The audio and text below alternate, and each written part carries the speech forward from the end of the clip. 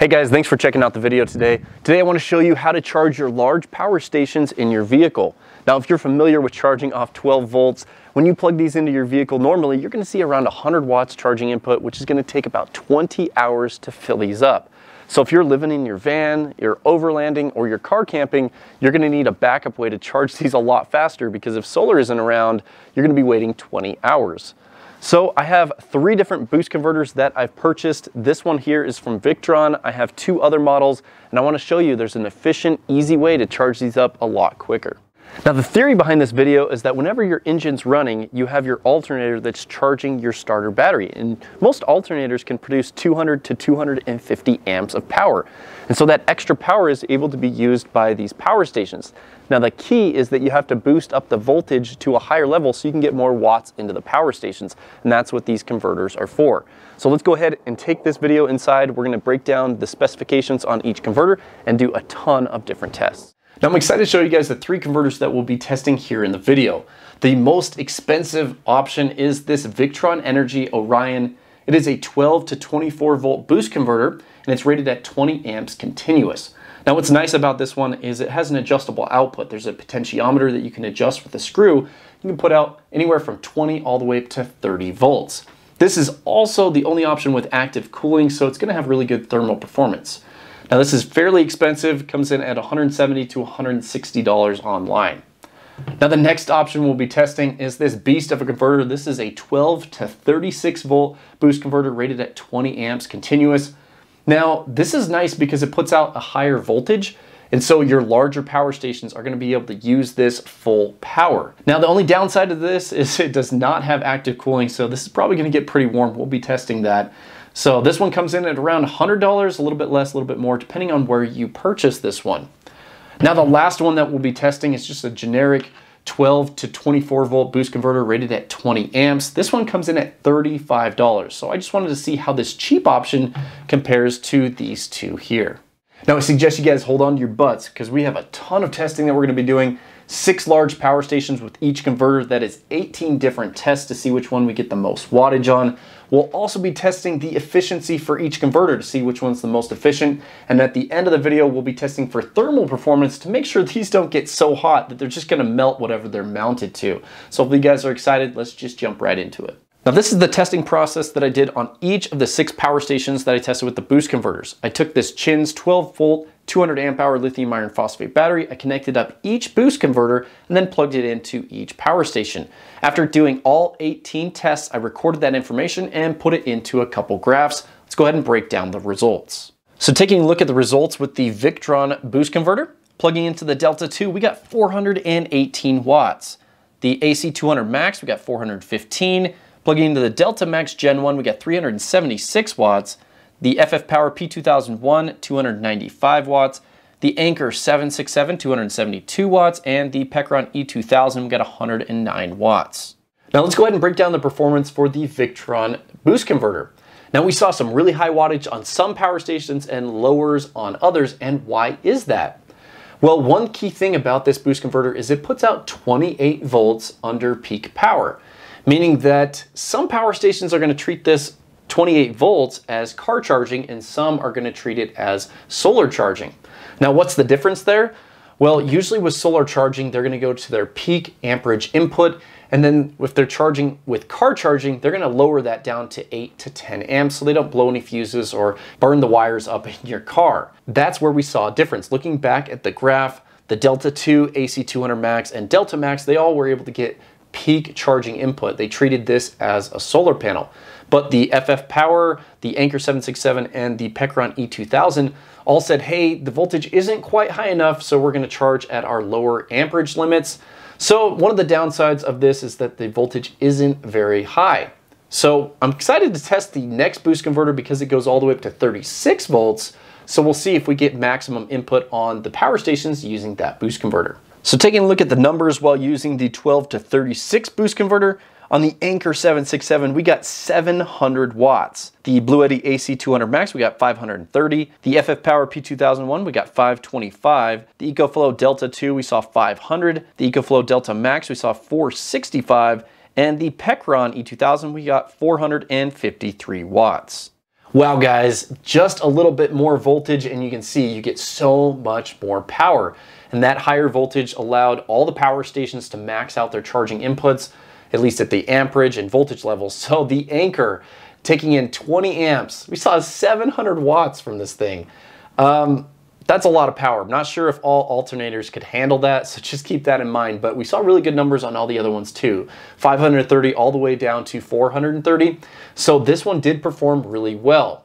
Now just remember, we will be doing efficiency testing and thermal testing because this one did get a little bit warm, so we'll see how that did later in the video. Let's go ahead and test the final boost converter, the cheap small one. Now with the cheap $35 boost converter, we saw 338 watts into the Delta 2. We saw 306 into the Delta Max, 258 into the P2001, 230 into the Anker 767, 196 on the AC200Max, and 114 on the E2000. So pretty respectable results from this plain Jane cheap 12 to 24 volt boost converter. Puts out 24 volts under peak load, and most power stations are going to treat this like car charging. But some of you may be wondering, Jason, how'd you get over 300 watts on both the EcoFlow power stations using this boost converter? Well, I'll tell you guys, there's a secret here that's not well known. EcoFlow makes two different XT60 charging adapters. You have the XT60 that has the orange tip with a metal pin on it, and then you have the XT60 that's yellow. Now in all the testing today, I used the XT60 with the metal pin, and what this does is it tricks the power station into allowing the full amperage input. And so if you have an EcoFlow power station and you want to get the maximum input and you have the proper wiring and fuses and all that stuff, you can use this charging adapter. This is what I've been using for all my testing, and you can get peak power from basically any boost converter. So pretty cool that EcoFlow offers that feature. Okay guys, this is just getting good. Now we're gonna jump into the efficiency to see if more money equals more efficiency. So how we're gonna test this, we're gonna be charging the FFpower P2001. It was right in the middle of the line, so it gives us a good average. We're gonna have the battery, the converter, and the power station. We're gonna test the amperage and voltage on each side of the converter to see how efficient it is. So let's go ahead and jump into the results. Now starting with the Victron boost converter, power input was 25.2 amps at 13.09 volts, 330 watts. Power output was 10.53 amps at 28.26 volts, or 297 watts. 297 divided by 330 gives you 90.0% efficiency on the Victron boost converter. Moving on to the 12 to 36 volt boost converter, power input was 44.6 amps at 12.82 volts, 571 watts. Power output was 14.5 amps at 35.7 volts, which was 518 watts. 518 divided by 571 gives you 90.7% efficiency on the 36 volt boost converter. Now to the smallest version, the 12 to 24 volt boost converter, power input was 20.26 amps at 13.14 volts, 266 watts. Power output was 10.36 amps at 23.89 volts, which is 247 watts. 247 divided by 266 gives you 92.8% efficiency on the cheap boost converter. Oh man, that was a lot of numbers, guys. My mind is about to explode. But final efficiency numbers, 92% on this one, 90.7 on this one, 90.0 on this one. So they're all fairly efficient. Now I know people are gonna ask, well, can't you just charge with an AC inverter instead of doing all this DC to DC conversion stuff? Yes, you definitely can do that, but it's not gonna be nearly as efficient. Remember, you're going from your DC battery to an AC inverter back to the DC on the power station. So you're gonna have a little bit more loss than these here. So just keep that in mind. Now in the next test in the video, we're gonna be testing thermal performance on each one of these to see how hot they get after sitting for an hour. Hope you guys are excited. Let's jump right into it. Now to test the thermal performance on each of these boost converters, I took the average wattage and then ran it at that wattage for an hour and then measured with my thermal camera to see what temperature it was.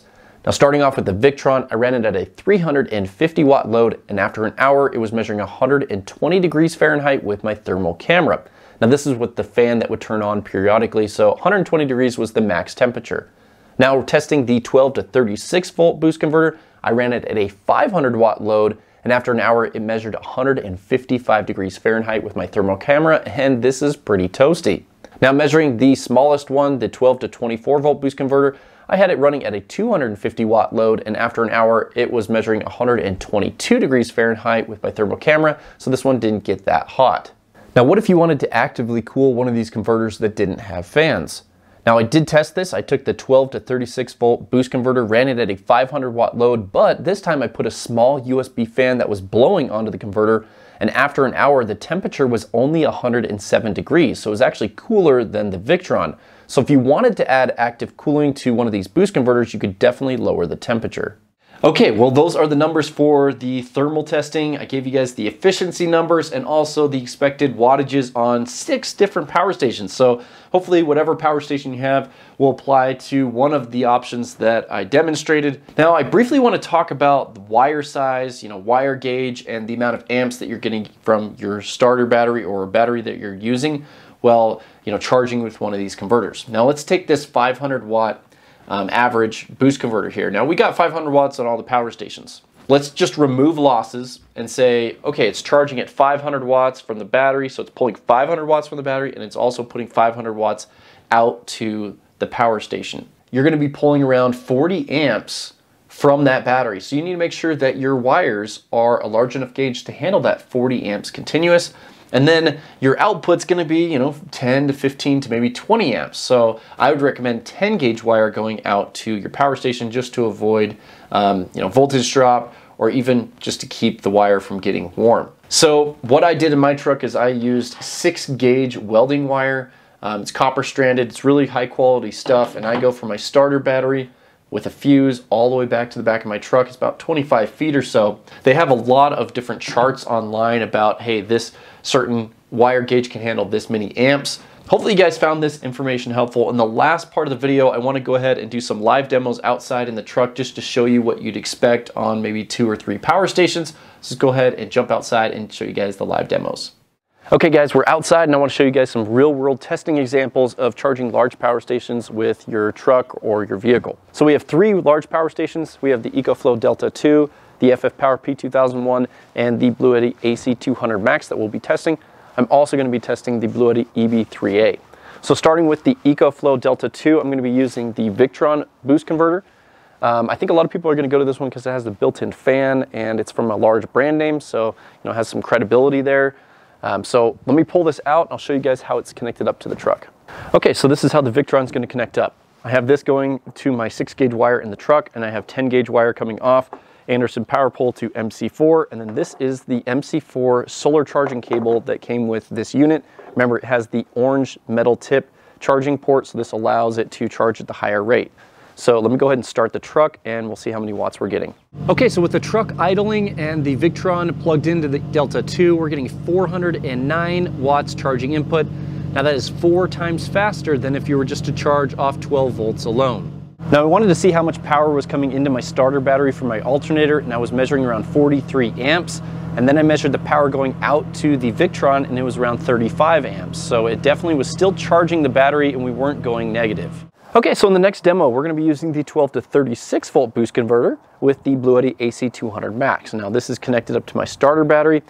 I have an Anderson power pole connection on the end of this. And with the Bluetti, I'm using the stock charging cable with an XT90 to Anderson power pole adapter, and that will connect right here. So let's go ahead and start the engine and plug it in and see how many watts we get. Okay, so I have it plugged in and charging. You can see we're getting 530 watts charging input from the 12 to 36 volt boost converter. So pretty good wattage on the AC200Max. Now just remember, this one does get pretty warm after a while. So maybe in a cold day like this with the wind blowing, this would actually stay pretty cool. But if it was enclosed and in a hot environment, you'd want to make sure that you have a fan blowing on this so that it does not overheat. But still, lots and lots of power coming from this 12 to 36 volt converter. Now this has been running for about 15 minutes now and the power station's almost full. And one thing I'd recommend you guys do is if you're going to plan to charge like this, look at the alternator and what its rated power is. For example, for my truck, it's rated to put out 170 amps at idle, and then above 1800 RPMs, it's rated at 270 amps. So we're not really anywhere close to maxing out my alternator. But if you had a smaller car or a minivan, your alternator may be a lot smaller. So you want to make sure that you're not pushing it too far. I would recommend staying under 50% the rated output of your alternator if you're looking to do something like this. So look up your alternator and see what it's rated at. Now the last two charging demos are going to be using the smallest 12 to 24 volt boost converter. So this is actually compatible with smaller power stations that have a lower voltage input limit. So we'll first be testing this with the FFpower P2001. Now this has Anderson power pole. It plugs straight into the FFpower. Let's go ahead and start the truck and see how many watts we get charging on this one. So using the 12 to 24 volt boost converter, we're getting around 255 to 260 watts output on the FFpower. So double the speed that you charge at just 12 volts. Now for the final charging demo, I'm going to show you guys the small boost converter with the Bluetti EB3A. Now because this puts out 24 volts and most small power stations will have a limit around 28 volts or a little bit less, this is still compatible. So just keep that in mind. You do not want to use the higher voltage boost converters on your small power stations. Now this has Anderson power pole coming off, so I have an Anderson power pole to 7909. This plugs right into the Bluetti EB3A. Now when we start this up, this is going to basically behave like a 200 watt solar panel. So you can double your charging speed off 12 volts by using a small boost converter like this. See how many watts we get. Okay, so on the EB3A, it's jumping around a bit. I've seen 149, 137, and it also went up to 180. So it's just jumping around a little bit. Maybe this specific boost converter doesn't work well with the EB3A, but you can see we're still charging faster than we would at 12 volts. Okay guys, after a ton of testing, pretty interesting results. We have 3 different boost converters with 3 different price points, and they all have different use cases. So I'd love to get your guys' feedback. If you wanted to charge your large power stations using boost converters, which one would you choose? Now, of course, there's many different ways to charge your power stations. I always prefer charging with solar. You could also charge with an AC generator or even using an AC inverter on your starter battery. Now, with an AC inverter, I wouldn't recommend going higher than a 500 watt inverter. So certain power stations that will work and certain ones that won't. For example, the Bluetti AC200Max charges at about 470 watts, so that'll work with a 500 watt inverter. The Delta 2 has an adjustable charging input, so that would also work. And the FFpower P2001, it charges at 1100 watts and 1100 watts only, so it would actually just trip that 500 watt inverter. So certain use cases will work and certain ones won't. Now you also have to keep in mind an AC inverter is not nearly as efficient as the DC to DC inverters here. Now, I'd love to get your guys' feedback. What do you guys think about this whole scenario? Throw a comment down below. Also, if you guys haven't seen my other content, I test power stations in depth. Any power station you saw in this video, I have an in-depth review for it. Also, I test 12 volt fridges and solar panels, and all 3 of those go together for overlanding, car camping, or the van life scenario. So if you guys have that type of scenario going on, you'll probably be interested in my other content. Anyway, guys, thank you so much for watching. Please give me a thumbs up, and hopefully we'll see you guys in the next video.